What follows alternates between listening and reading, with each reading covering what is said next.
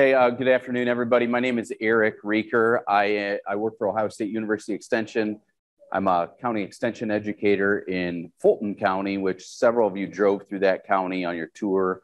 Perhaps some of you were on the Poultry Plus tour that I led just west of here, about 30 miles, so one county over. So I'm going to talk to you today about composting pen pack cattle manure for improved nutrient transport, really improved nutrient placement. Is really the thought or the idea. So I'm gonna have to. I like to move, so I'm gonna be real honest. I just move a little bit. So at the start of COVID, Glenn Arnold actually said, "Hey, there's a Great Lakes Restoration Initiative or a GLSNR grant, Great Lakes Sediment and Nutrient Reduction Grant that's available for NRCS, extension personnel, and so on around the Great Lakes. We put in an application for doing some pen pack cattle manure composting with about 5 cooperators. We kind of wrote it as a grant where they were doing some peer learning and peer education, and we went into that grant with some goals for kind of a collaborative project to work at moving nutrients further from the barn, less volume, less weight, increase the storage capacity of buildings, and make a more stable nutrient dense product. When we think about manure storage buildings, okay, in Northwest Ohio, we have these dry stack barns that have been cost shared with Equip, okay, to store through the winter months or perhaps through the growing season. I'm not sure if that's on my slide, but in Northwest Ohio, there's been a significant amount of dry stack barns built. Okay, and so the goal of moving nutrients farther, you got the barn in 1 mile and 8 miles away. You want to move the product, or else you just don't move the product. So the goal was simply in this graphic, just kind of says, well, how can I take it from the barn and move it just a little bit further? So we worked with 5 manure storage barns, or 5 collaborators, 5 farmers. They each built 1 or perhaps 2. That's where we got a sample size of 8 windrows. I'm going to go through those 5 or 6 steps very quickly. This is very simple. Farmer with my farmer hat on, super simple, super basic, but hopefully practical research. So they were asked to weigh in. We started with 258 fresh tons of manure and ended up with 121 tons of finished compost. You can kind of see in one of the manure barns after it's just been turned. We weighed in, we built the windrows. I'll talk a little bit more about the turner, but we used a pull type turner. It could receive windrows 6 foot by 12 foot by however long we could build them, generally about 100 foot long, 75 tons. I mean, as a county educator, what I wanted to get away from was this small, like rain barrel kind of super small composting. If you've ever worked with cattle integrators or cattle farmers in general, you have very little time to do anything. It's got to be free and it's got to be big. Okay, so you tell them to build a 6 by 12 windrow, and they build a windrow that's 12 foot wide by 12 foot. I mean, just big windrows. They do things big, and so I think I have yeah.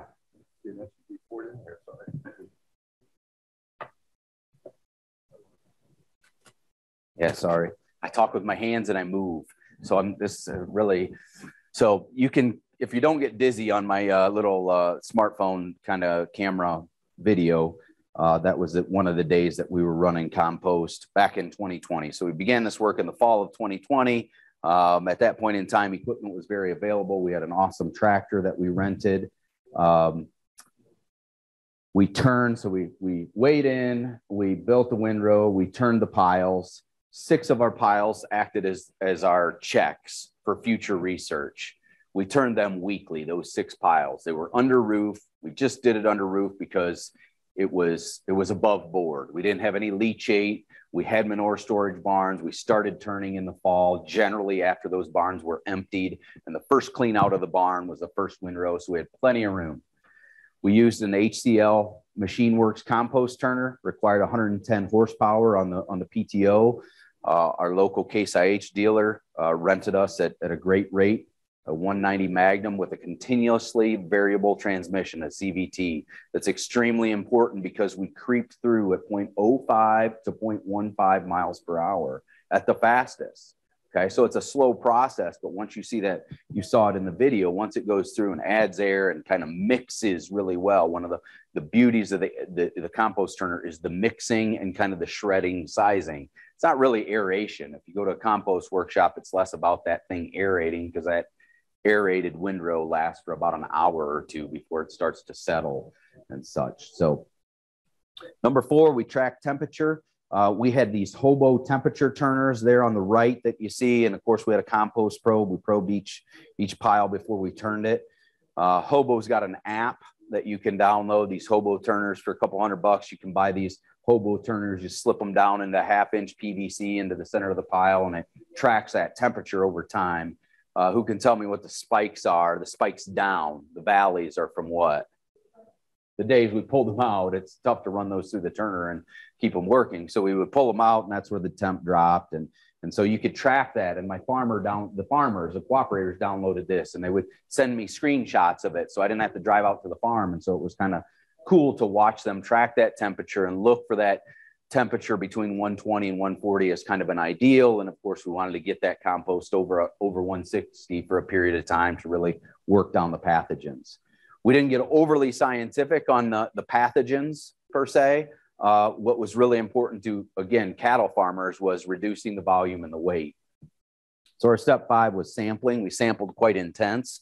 So each time we would turn, we'd take each windrow, and we kind of had flags identified as the 3 spots, our 3 sampling points. So we kind of sampled at the same spot in each windrow each time, 3 samples per windrow per turn. And if you haven't read a manure sample before, and I think I'm speaking to the choir here, you probably all have read those. Key things that we were looking at was moisture coming in, often between 60 and perhaps as high as 70% moisture. The second red square box was kind of a carbon to nitrogen ratio. This sample is a tick low. We should be in that 20 to 30 to 1 kind of carbon nitrogen ratio. But again, cattle farmers, they don't want to add much to it. They want to take it right out of the barn and start composting. And we were pretty close most of the time on C to N ratio and moisture. And then, of course, when you get the nutrients back, we tracked the total usable nitrogen in the first year, here represented by 8.7 pounds per applied ton, and then 6.5 pounds of P2O5 and a little over 13 pounds of K2O. Just one sample. Manure research is not a perfect science. And so the only way to kind of get it closer to perfect science is intense sampling, like soil sampling. And so that's kind of what we did. 6th step was weigh it out and land apply it with that respective farmer. So they had to identify a field. We kind of prompted them a little bit to find a farm that was further away. We were going to create, we were going to start with 75 to 100 tons and create a decent amount of finished product that they could carry further away from the barn. Really, that's not a huge number. 75 tons isn't a huge number for them to start with, but it got them a few loads to go to a farm that was further away. So that weigh in and weigh out number was really important because I think Monica helped pass out some sheets. Thank you, Monica. You have at the top of your paper, this was just a super quick summary to the cooperators, to the folks that we partnered with, the tractor dealership, other farmers. This is a super quick infographic that we created in our local extension office that said, this is what we did. And they either one farmer turned as few as 5 times and one farmer turned as many as 8 times over an 8-week period. So once a week.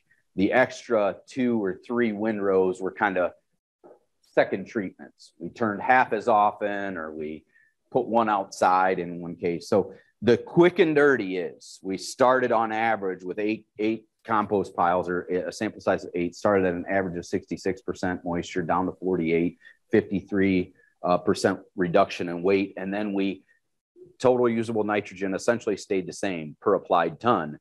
But where we made significant gains were in those key nutrients of phosphorus, potassium, sulfur, and calcium, nearly doubling all those, if not more, from the start to the finish inside of 8 weeks. In some cases, as quick as 6 weeks, we doubled the nutrient density and made that product more nutrient stable and better for that farmer to carry down the road. You have this full sheet in front of you. And so, like I said, this was something just super simple that we handed to the stakeholders, if you will. The other 3 kind of infographics, you got the poop emoji there that represents how we kind of chipped away at the amount of product in weight, 258 tons down to 121. The number that's really important to cattle producers is the number of loads. So they're really as concerned about volume as anything. And so we would like to see that number go better. And in talking, Terry Mesher does some of this with on his home farm, and he's seen that number get even better if you can let it sit longer. And so in a very intense amount of time, 5 to 8 weeks, we reduced our volume by 28%, 1 out of 4 loads. Okay, so that's 1 less trip to a farm further away. The last graphic there is a picture in gray of Fulton County. And on average, these 5 collaborators hauled this manure to a farm that was on average 4.5 miles away versus the field right out back. Okay, one producer hauled this manure 16 miles to a farm that did not have any history of manure application. And that, from a placement perspective, was our ultimate goal, was to incentivize guys to do those things. These are also collaborators, farmers that are working with the H2 Ohio program. Perhaps they're putting in a small grain, perhaps they're putting in cover crops, and also this manure application. And so it was kind of a win-win-win in a lot of ways. We did land application. I'm going to wrap up kind of the last third of my presentation is on field application. Okay, and you can see one of our collaborators putting this on. This is not, again, super scientific, okay, but we use the equipment that the growers had. This is a night side slinger. There are better spreaders. Again, if you know a cattle guy, very few of them are going out to buy new manure spreaders, okay? And so our last step as a part of the grant was that each of the collaborators, in order to get their $1,000 cooperator payment, they had to design a field trial where they used that manure, that compost against either the raw product straight out of the barn or commercial fertilizer. And so we did some of these in the 2021 e-fields. Some of you perhaps got that book yesterday, but in that field where you saw Scott, one of the cooperators working, you know, it's not perfect, but we harvested the center. So we set up his AB lines at 30 feet swaths, and he harvested the center 6. And so we really believe we did a pretty good job getting right over the raw manure and then also over the composted manure. There's some additional research that needs to be done on the soil health benefits of that compost versus the raw manure. We didn't build that into our grant, but that's something that I'm really interested in. We compared 3 cornfields comparing to fresh manure, and then we had a 4th project where we called it our meeting 2-year tri-state fertility needs with manure, compost, or fertilizer. I'll share 3 out of those 4 results. So in corn grain trial number 1, we had 10 tons of manure, which was kind of the raw product, versus 5 tons of compost, because our nutrient density essentially doubled. So we're taking half as much tonnage. The yield difference, there was no statistical difference in yield. If you look at the right-hand column, 252 versus 245. Grain trial number 2, there we go. This individual, this is actually the farm we went to, very teachable moment. We had no manure or compost applied. That was our check, versus 6 tons of manure out of the barn versus 3 tons of compost. When you look at the right-hand column, no statistical difference in yield. This is a very good opportunity to talk with this grower that, you know, perhaps those soil test phosphorus levels were at a level sufficient already, okay? But there's no statistical difference in yield between the manure and the compost. The final trial that I'll share with you is what I call the tri-state trial. I have farmers that come up to me and say, I know when I use manure in a field, I get better water percolation, I get better yields, I'm improving my organic matter, but I don't have yield data. The university doesn't have yield data to compare that. So we found a cooperator that had a field with little manure, with no manure history in the last generation. Okay, and so we applied the tri-state, Ohio, Indiana, Michigan, the tri-state fertility recommendation for a 2-year spread. So that's 200 pounds of potash, 100 pounds of MAP, and 50 pounds of ammonium sulfate for those of you who are agronomists. Essentially a really close 2-year spread. And then 10 tons of manure per acre and 5 tons of compost. And so when you get down to it, there was no statistical difference between the manure and the compost in the field trials on this corn yield. Similarly, there was no difference between the tri-state fertilizer and the compost. So those were considered equals too, if you understand statistical analysis. In 2022, on this exact farm, we'll be keeping the soybean data, because the same farmers that were bending my ear about manure doing better than commercial fertilizer were saying, We know our soybean yields are better on manured fields. We know that our nutrient uptake is better. We know that we're exporting more nutrient off that field because of the grain that's produced, the higher grain yields that are produced in that corn and then soybean yield. So really, I'm kind of an agronomist at heart, not a super geeky manure guy like Glenn Arnold, but I really enjoy doing the manure research with growers, especially when anhydrous is 1,500 pounds and MAP is 1,050 per ton. To wrap up, you know, there is more work needed in this space, and this is a 3-year grant with the Great Lakes Restoration Initiative. And so we'll, our problem this year was there isn't a tractor to be rented in the United States. I didn't try Canada, but I cannot get a Case IH Magnum with the CVT transmission. So we're using a 1965 1066 open platform Case IH tractor with the hydro. That's, if you came out to the tour yesterday, that's what we're using this year. And it took us a while to talk that farmer into using it. It was a whole lot nicer when we had a cab tractor with an infinitely variable transmission that I talked about or that you see in the picture. We need economic analysis. We need soybean yield the following year. We could turn based on O2 or CO2, okay, versus temperature or versus we were turning every Wednesday. We were just trying to get baseline data. And so every Wednesday, Water Quality Associate and I went out and turned. If you were at the Stuckey site yesterday, they added gypsum. They wanted to add some gypsum into one windrow. And so in 2022, we had a check strip, just straight manure out of the barn. We had another one with gypsum applied. And so they want to learn just a little bit more about that. Thanks to the Great Lakes Restoration Initiative for the grant money. Are there any questions? It was a great question. The question was the law of diminishing returns, how few of turns can I get and still accomplish the same thing?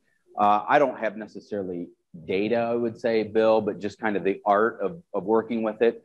I would say we don't have to turn that long. And if I'm willing to take the skid loader and push that dry stack manure to the back of the barn and not drive over it, or if I have a payloader to keep it as fluffy as possible to perhaps keep that temperature up in that 120 to 140, I could turn is probably those first 3 turns are critical.